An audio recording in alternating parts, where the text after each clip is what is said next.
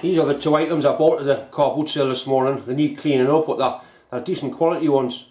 Anybody that watched Adam's video last night will see he's got a box full of spring calipers and calipers. They're nice ones, very old. Well worth cleaning up, well worth keeping. That's still usable. All this gear's still used. And one of the first things I made a set of them at school. I think they were called stiff calipers, stiff joint calipers. I don't know what happened to them. I remember leaving school, I kept them, but I don't know where they'll be now. So that was the sum total of the car boot sale this morning. But it was nice to get a walk around and a bacon sandwich. Watching Adam's video last night, and he got his big set of calipers out, reminded me of this. The big set square I bought. Nobody's actually come on, or nobody's actually come back saying they've got a bigger one. So it's a little bit of a challenge, I suppose. If you've got a bigger set square than that, let's see it. I was tidying some drawers up and I've come across this. I think I've showed it before.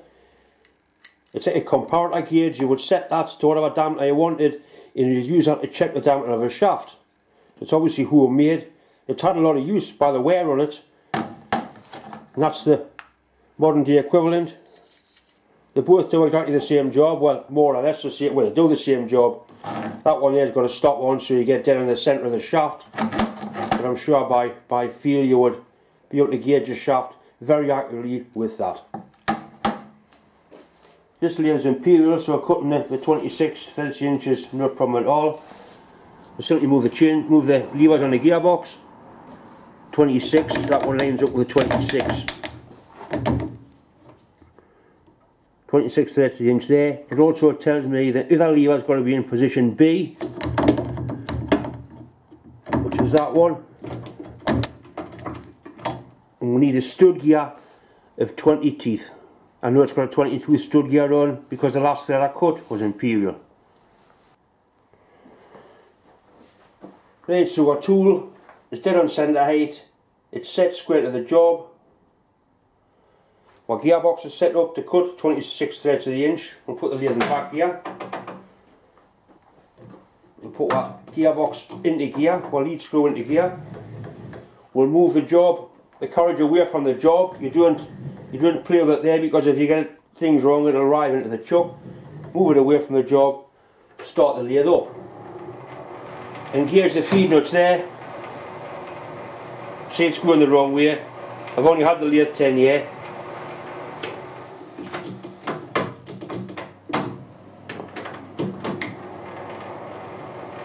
Right.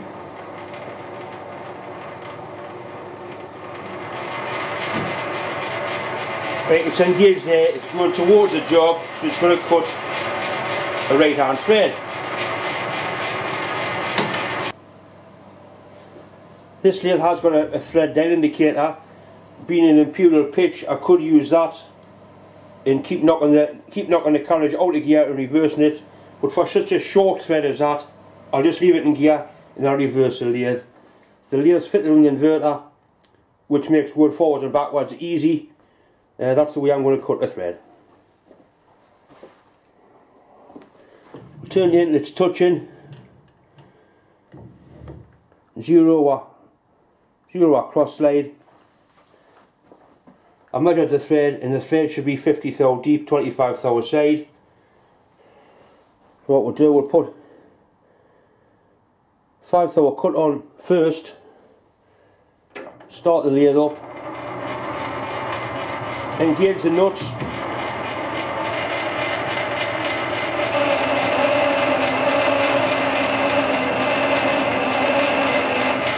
Stop the lathe, zero the cross slide, wind it out and reverse the lathe.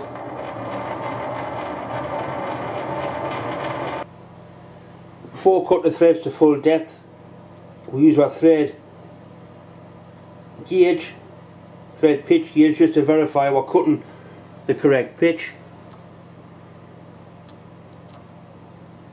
which is 26. That's dropped in nice. So we're cutting the correct thread pitch, 26 threads to the inch.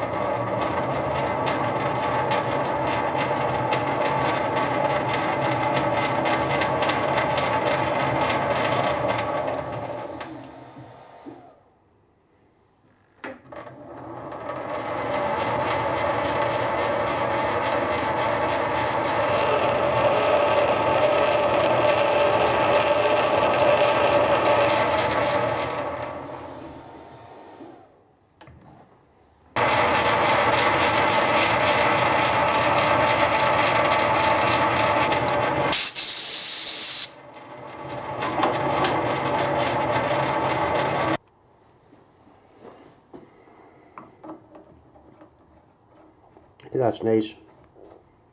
A nice thread. So I can disengage what lead screw now. Very happy with that.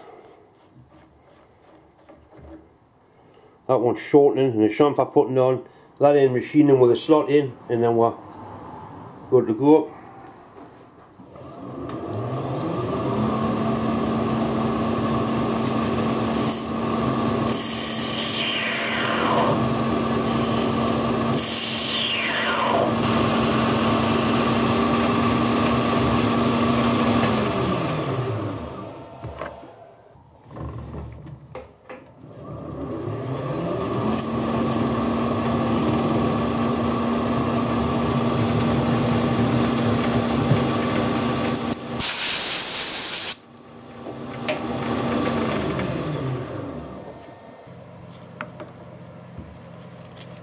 That screws on quite nicely.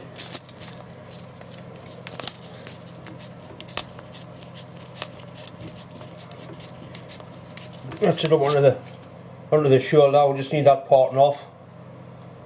A slot putting in, and then we're good to go. Before we part it off, we'll lock the lathe carriage off. There's no chance of it moving.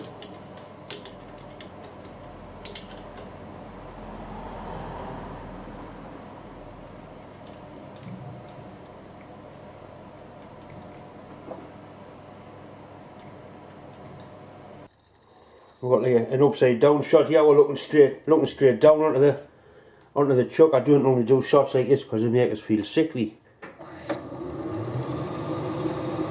Slow things down a bit.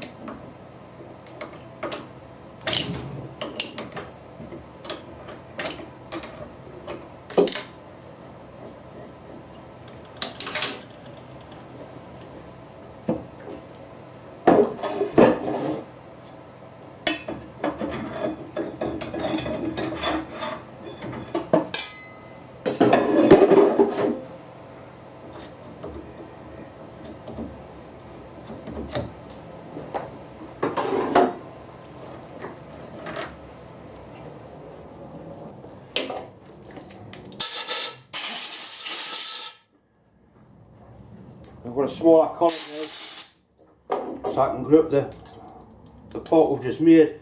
One thing with these collets is the grip parallel in the grip over a big area, so you can actually grip the thread without damaging it, as long as you're half sensible.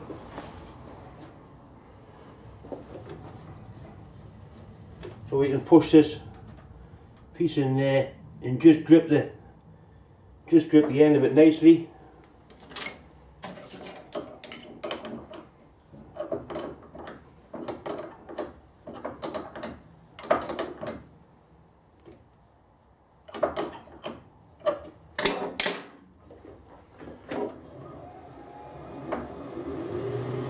All I want to do is machine the little pip off that's been left from parting it off, put a chamfer on, then I can move it across to my milling machine, mill a slot in for a screwdriver, and that's the job done.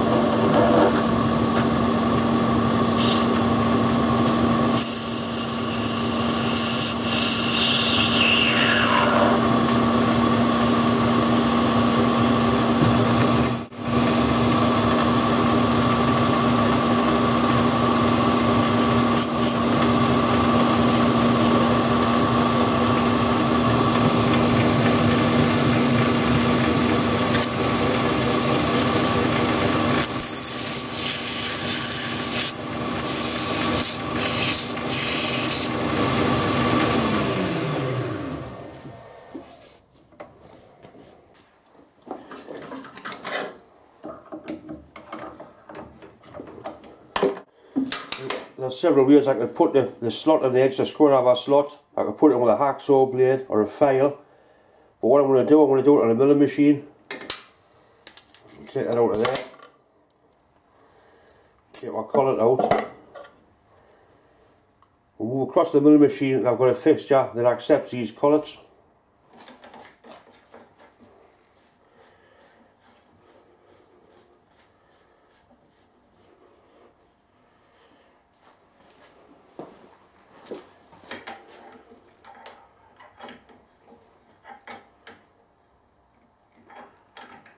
All I'm going to do is line up the centre of the jaw with my pointer tool. That's actually a little mark where it's being faced, and you can line that up quite easily. Get it within a couple of thou being true. That'll do. Right. We'll lock that off. Put a small milling cutter in and cut a slot in. I've got a 2mm milling cutter. I'll get a close up of that and we can watch it break together.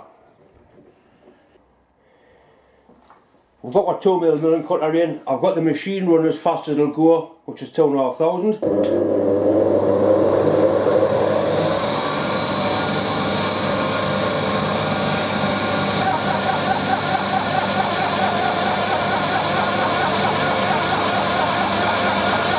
Very, very gently.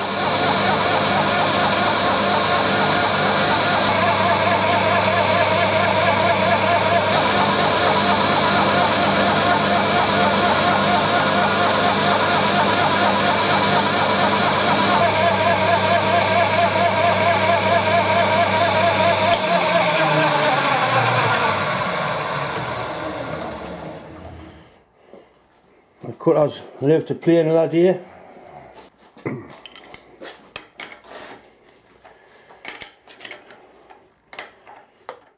There's what finished job, just a little bit deburring. We'll screw it in, give it a try. What I'll probably do, I'll probably Loctite it into the centre, because it's only got to come out and you've got to maintain the bearings, and a little bit of heat will release the Loctite. I'll screw it in with a little drop of Loctite on. We'll give it a try and see if it ejects out of the tailstock now. In like that. And it pushes it out, that's just what we wanted.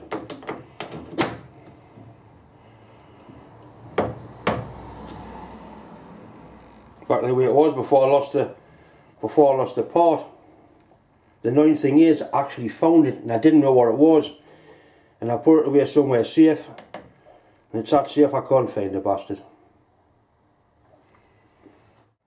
I hope you've enjoyed tonight's video. I certainly enjoy making them. Even at this sad time, I still get a lot of pleasure from messing about in the shop and doing videos. I'll continue doing them as long as you continue liking them. I'd like to thank you once again for all the kind words and all kind messages regarding your wife that you gave last week. It really does mean a lot. Anyway, thanks once again for subscribing, thanks for watching, and thanks for clicking the like button. Thanks.